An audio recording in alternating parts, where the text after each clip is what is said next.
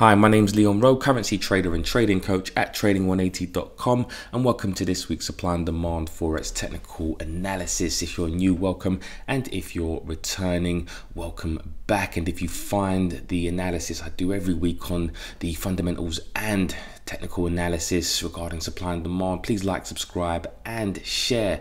And just a quick reminder for those Trading 180 members, whether you're option A or option B, if you go down to the main page and go to number 11, click on that, and it will take you to the weekly analysis where you get analysis on over 25 currency pairs. I think it's maybe around about 28, 29 pairs on the weekly analysis, and this is where I go through the full strategy every week for you guys, including daily and weekly supply zones, all of the odds enhancers included as well. So I help you along not only with learning the strategy but applying it every week and break it down for you guys. So let's get back to the fundamentals before I get into the technicals. And looking at the week ahead, central banks in the US, UK and Japan and China will provide an update on monetary policy next week, with markets anticipating a 25% rate cut from the Fed. So if we go to the Fed Watch CME Market Watch tool, and this is pretty much the probability of a rate cut as indicated by the large financial institutions and speculators, and they pretty much predict a 80% cut or an ease of 0.25%, and 20% think that it's going to be no change. So usually a rate cut should indicate a weaker dollar, but with all central banks looking to ease as well. The European Central Bank this week, say this week, but last week, announced a fresh round of stimulus, which in monetary policy terms is way worse than a simple 0.25 rate cut. They haven't got any bullets really in the chamber. So the European Central Bank and the European economy is in a much worse situation than the US, regardless of what you think of Donald Trump. So the European Central Bank has announced that they're trying to weaken their currency to achieve their 2% inflation target, as well as support the economy.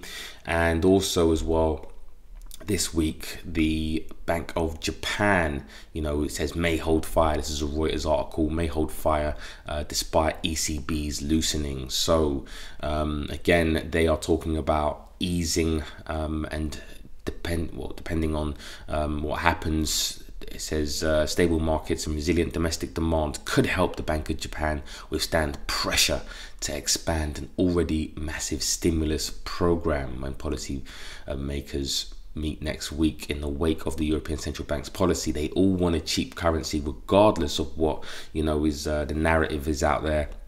They want to achieve their targets and support the economy, and by doing that, they have to have a weaker currency which boosts exports. So and GDP. So a weak currency is favorable to central banks. As traders, we just take advantage of that, or try to take advantage of that. So with the European Central Bank and the Bank of Japan all weakening trying to weaken their currencies, the Fed is just basically joining in with the party. Whether it will have a major effect or not is to be looked at on the chart. I don't think it will. Maybe short-term wise, there may be obviously some short-term weakness, but I think the dollar is the overall the strongest currency of them all so far. And we also have, just quickly, the UK and the pound, and the pound is really being driven by no deal Brexit sentiment, if you know what I mean. So the fact that if there is a no deal Brexit sentiment, or no deal is taken off the table, then the pound potentially may rally, and that's what's been happening this week. That the chances of a no deal Brexit being taken off the table has increased. So you're seeing the pound, increase in value. So let's get into the charts this week and what we have. I'm going to start off on the US dollar index, and the US dollar index is just a measure of the dollar strength against the major currencies like the euro, the yen, and the pound, as well as the Australian dollar. And last week, pretty much we came back down into this demand zone, rallied a little bit, but then even though there's been some decent news for the dollar index, dollar overall, I think is anticipating obviously a rate cut, which could see some short-term, negative sentiment affect the dollar. But that doesn't really matter if you're looking to buy the dollar, because it just gives you an opportunity to buy at a cheaper price, right? If you are looking to buy the dollar even now, or if you're looking at prices kind of falling away down here into this fresher area of demand, as this level has been touched several times, so I don't really expect this to hold. If prices weaken into the Fed announcement, then all we do is look forward to the US dollar index as some confirmation that there is buying across the board when it comes to the dollar. Now moving on to the dollar yen, and the dollar yen last week, we had basically this little pin bar doji candle, and I was saying last week that there is risk on coming into the market. Donald Trump and China had pretty much agreed to kind of extend tariffs. Him imposing tariffs on each other, basically, and there was a lot of risk on sentiment coming into the market, and the Japanese yen doesn't really do well in a risk on environment, as investors will look to make more of a return on their money. So the Japanese yen at the moment is in negative interest rates, meaning that it's going to cost you to put money in the bank. They want you to not keep their money in the bank. They want the currency out there, whereas even though the US dollar are cutting rates, you're still getting 2.25% return at the moment, before they potentially cut rates, which is better than negative interest rates. So in a risk on environment, the dollar really is the currency to buy, and you're seeing that this week, and especially with there being less risk off and more risk on in the market, which means now that supply zone has gone. You've got a nice demand zone right there. So one of two ways you can play this. If you are looking at getting long on the dollar, you'd have to really kind of wait for a pullback and then a move up from here. So some bullish price action on the daily or a lower time frame. If you're looking to buy the Japanese yen and you think the Japanese yen is an absolute bargain at these prices, then you're looking at daily demand zone right here. And then you're looking at getting short, and obviously how supply and demand works is we look for past supply. This is an indication that the Japanese yen was an absolute bargain at this price. Prices fell away. Yeah, so basically buyers at this point in time were looking at buying the Japanese yen in absolute mass, selling the US dollar, and so the same thing may occur around here, but it depends on fundamentals and sentiment, as those are really the drivers of price, or the main drivers of price, as well as liquidity and stop hunting, which is something that I don't get into in these videos. But let's move on to the dollar Swiss, and the dollar Swiss last week came up into this supply zone here. Again, sold off a little bit, but to me, I think the Swiss franc is probably the weaker out of the two. Again, it does well in a risk off environment, but in a risk on environment, not so much. We do have a new demand zone right here, And what I would probably do is look for prices to kind of come down to this area here, this 98 2 level to 98, the brown number, as we have not only demand. There's lots of demand in this area. You have you know, resistance, support, you know, a bit of support in here as well. So I think if prices can come down here, that'd be a decent buy if you're looking to buy the US dollar. If you're looking to short the dollar and buy the Swiss franc, then I would probably wait for price to maybe, you know, come up to this area right here. If you're trying to get into a new trade, a fresher area of supply, if you did get short in these areas here and here on the lower time frames, maybe made a little bit of profit on that, you know, decent. And what I would say is, if again there is risk off comes into the market, then Swiss franc will probably end up, you know, strengthening. If this, you know, risk on continues, I think overall the dollar should want to you know, get a bit stronger, even in the face of, you know, rate cuts. Dollar CAD and the dollar CAD at the moment, last week we did see prices come down into this demand zone, a nice demand zone with the confluence of some support, resistance, support as marked out last week. So some of you may have got involved in that. If you did, well done to you guys. So where we're at now is there was really no supply here for the dollar CAD. Prices literally just went straight through that. So now all we're looking at is either a pullback into this area here before looking at getting long. And what I'm going to do is I'm going to extend this up to that area, the 1.316 level. If you want to be a buyer of the dollar, if you're looking to be a buyer of the Canadian dollar, then you're looking for prices to really kind of come up into, I would say, anywhere around this higher zone, around this 1.136, and the fresher area, the 1.34 round number, is probably the better area to look for some short trades. New Zealand US dollar. So we did come up into a level of supply here. There was a few supply zones around this area here and here. So there was supply here, but then when prices started to trail off, we were looking at getting short in here. There was a nice stop hunt set up around here, which I posted in the Telegram group, which I think some of you may have taken advantage of, and took it for a nice 2-to-1 type trade. Some of you may still be in this, but this was a nice sell trade right here. I don't expect really prices to go further down. They could do, they could not, we have no idea.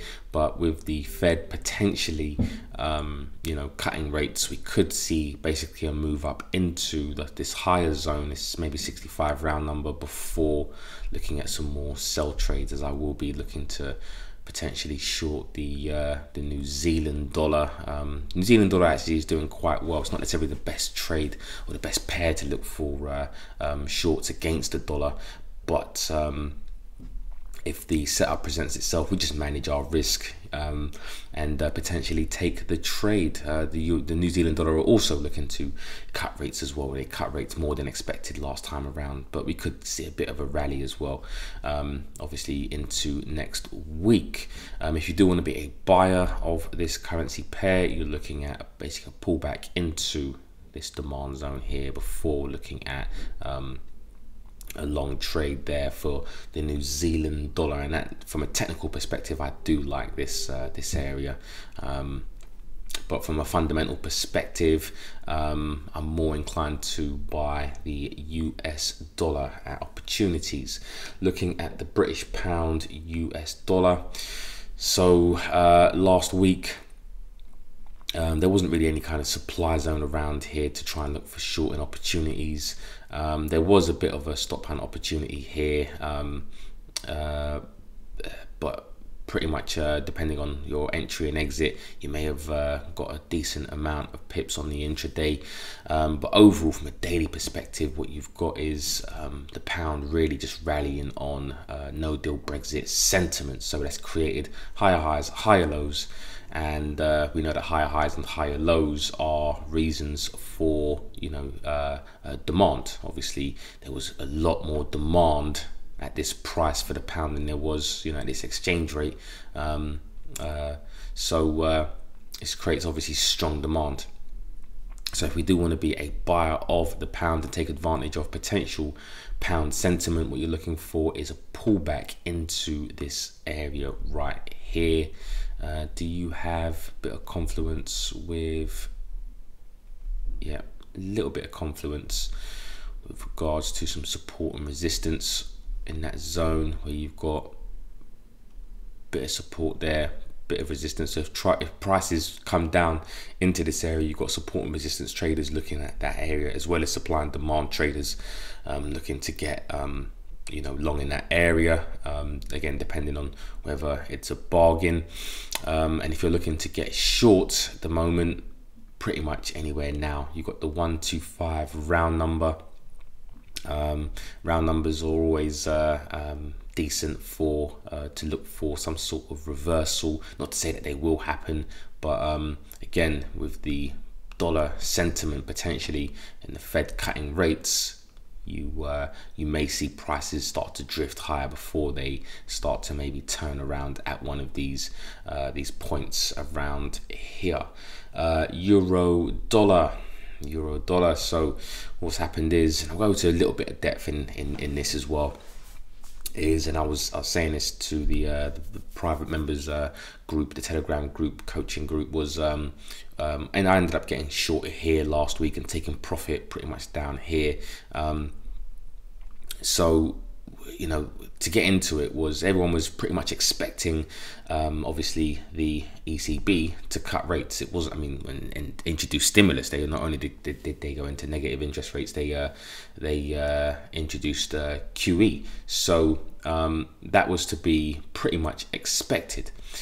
Now, if everyone wants to get short, right, what has to happen is you need enough liquid. The market needs enough liquidity to get short. Everybody can't get short. Everyone can't press sell. There needs to be enough buy orders in order to for everyone to to get short. And if there are not enough buy orders right around this area, then what do you think is going to happen?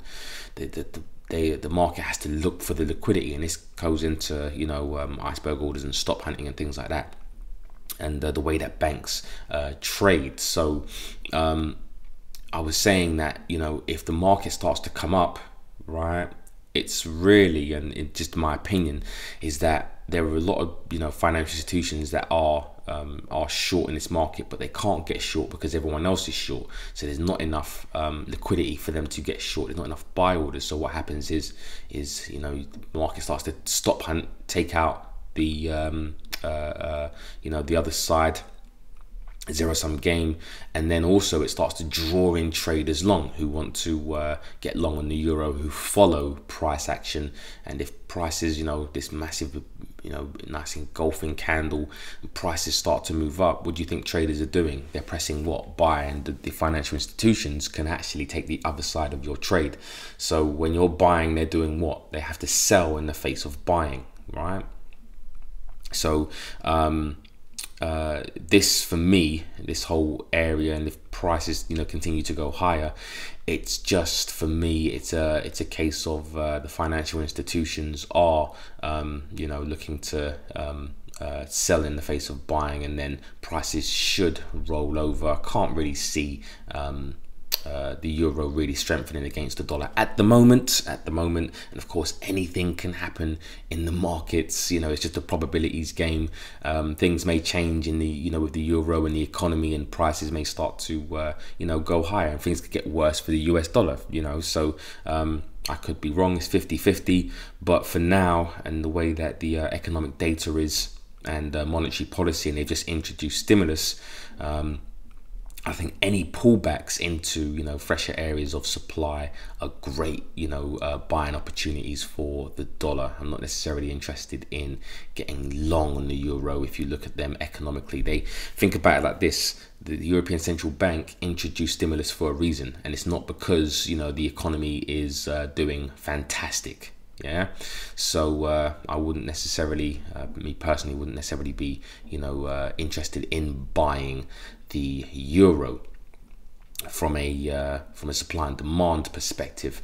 But if you are, yeah, and there's always contrarians out there, make your money how you make your money. It's basically you're looking for basic pullback into, and this would be a demand zone right here. Demand, yeah, nice demand zone there. So what you're looking for now is probably some sort of, click the wrong thing, one sec. Now you've got a level here where you've got some support and resistance. So you've got support, resistance, bit of resistance here. So if you are looking to be a buyer, bit of a pullback, and then looking for a long trade there. If not, you're probably looking at a bit of a pullback down into the lows right here. Yeah, if you're looking to be a buyer of the euro, if you think the euro is an absolute bargain at these exchange rates, then definitely you can wait for a pullback. If you think that the US dollar will be a bargain, then you're looking at probably anything right now, or if prices do come up this week, yeah, then you're looking at these areas here for some short trades. Moving on to the euro yen.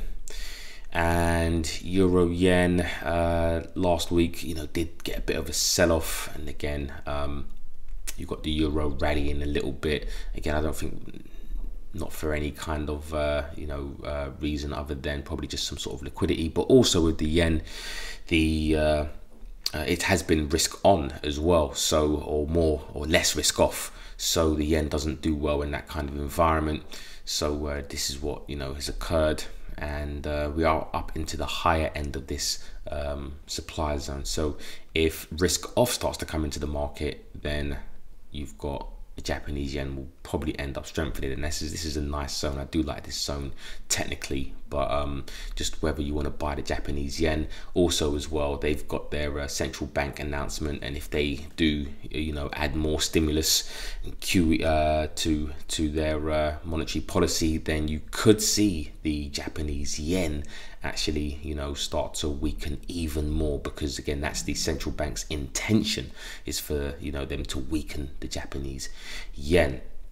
So there is a shorting opportunity this week, but I'm gonna move this supply zone probably up to the highs around here, just so that I can fit in this demand zone. It doesn't look too cluttered. So bit of supply here. You could look for any kind of short trades if you think the Japanese yen is a bargain at this price, and if you think the euro is going to be a bargain, you're looking for a pullback into this demand zone before looking at getting long. But again, remember that there are some central bank announcements this week.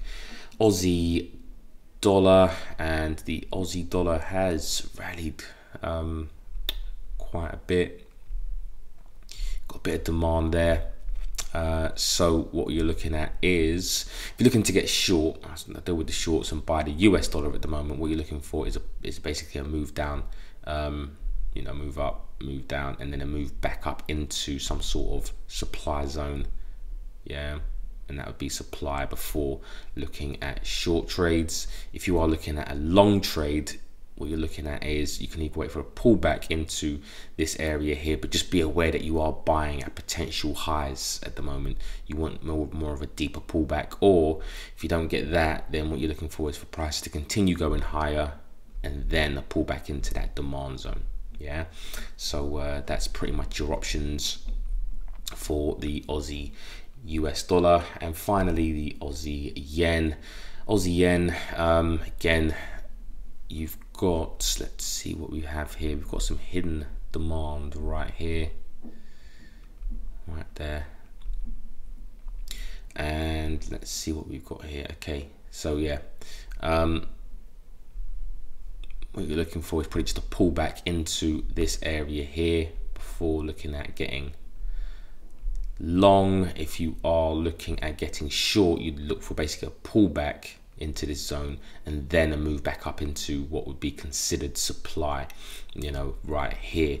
Again, bear in mind that the yen strengthens in a risk-off environment and the Australian dollar will strengthen in a risk-on environment. So yen is off, Australian dollar is on, and you know, as long as there's investors are looking at making a return, meaning that, you know, the China trade wars are you know, subsiding, then the Australian dollar should do well, and this is pretty much what we've seen, you know, this week. So again, there might be some shorting opportunities into one of these also supply zones, again just depending on whether you want to be buying the Japanese yen. So that's it for this week. I really hope that you all have a great trading week, and I will get back to all of your comments ASAP. Guys, take care and speak to you soon.